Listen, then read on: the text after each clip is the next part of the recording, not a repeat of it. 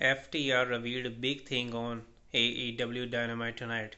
The big thing is if they are went away from the AEW or if they are capturing the tag team titles. They appeared inside the ring against the Guns where they said that if they lost the match for the tag team championship they will leave AEW. So this is a huge problem here for contract. If they wins the tag team titles, it means they renew their contract. If they lose the tag team titles, it means they didn't renew it and they are going for the WWE maybe.